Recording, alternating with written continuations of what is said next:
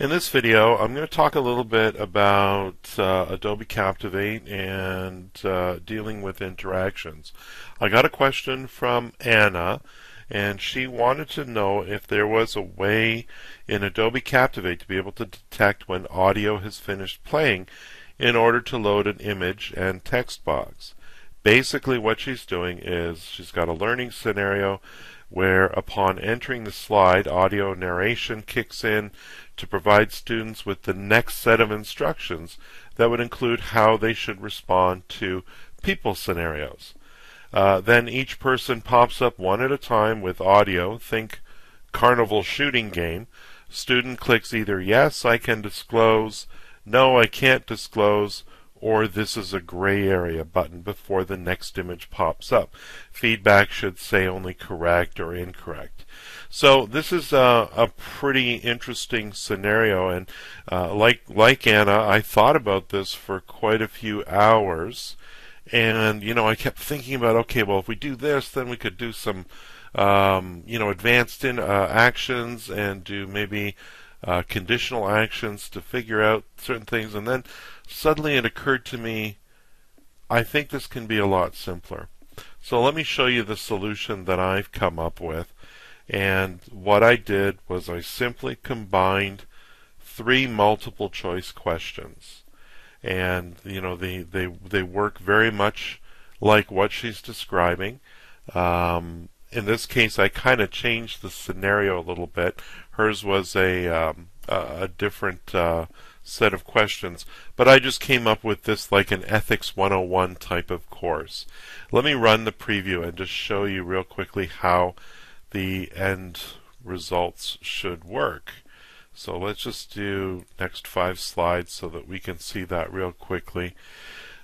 Really, in this case, it's all about layering the stuff on the page, or in this case on the question slide, to make it appear as if it's literally the same page you're looking at. So in this case, we come up with question 1, which isn't really a question. It's just, my company would like to do business with your company. Why don't we meet for lunch to discuss the details? Can you accept this? You could say yes, no, or it depends. In this case here, I think it's pretty safe to say that you could say yes, I can accept. So we'll hit submit. Yes, lunch is an acceptable business affair, and it's okay. And of course, you would have narration over all of this stuff if you wanted to. I didn't bother with that because I knew I'd be talking over top.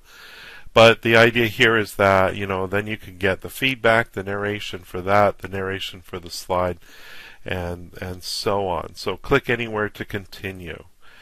So it feels like we're still on the same question because all that's happened is the first character has kind of faded out and the second character appears. So he's saying, let's discuss the details over a round of golf at my club this weekend. Yes, I can accept. No, I can't accept. I'm going to say in this case it depends because, of course, that's right. You need more information to make a judgment. For example, having a meeting while playing a round of golf is fine. Flying to Hawaii and playing golf over a long weekend could be misconstrued as accepting gifts in exchange for business. So click anywhere to continue. And then, we're brought to the last scenario. This gentleman here, it'll be my pleasure doing business with you. Hey, my company has a villa in Spain. You are welcome to use it along with the company jet anytime you wish. Just give me a call and I'll set it up. Can you accept this? No, you can't accept this. It depends. I'd say it's a safe bet that no, you can't accept this. Not rocket science here, but again, it's mostly just to illustrate how you can have 3 multiple choice questions simply appear as if they're all part of one set of interactions. Of course, you've made the right choice. This is too extravagant a gift to accept for doing business with you. Click anywhere to continue. So that's basically how this interaction works. It's really straightforward. I just have a 3 answer multiple choice question. I added a character. I drew this line just to have a separator between the bottom and the top here, and the character's standing behind something, let's say.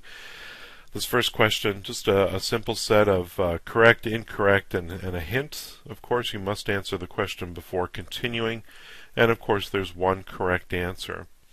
Then I duplicated this slide, and for those that don't know, you can simply right-click and either hit Control D or click on Duplicate.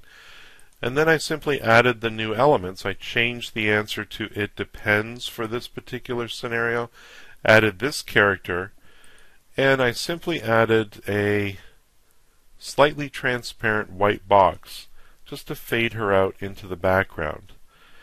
And then of course I did the same thing with the final question, added a third character, again the same set of questions, just changed the correct answer, and then added the appropriate messages in the caption boxes.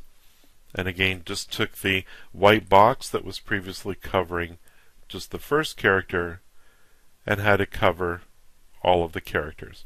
So a lot of this has to do with layering and setting things up.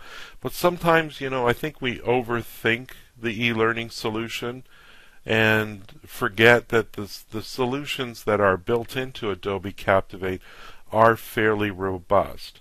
So when you're looking at that storyboard that's been provided to you and you're trying to figure out how to do this, take a look at the tools that are already available to you and try not to make things too complicated. Guys, if you like the videos that I'm producing, I encourage you to subscribe to my channel, and if you thought this video was interesting, don't forget to give me a thumbs up.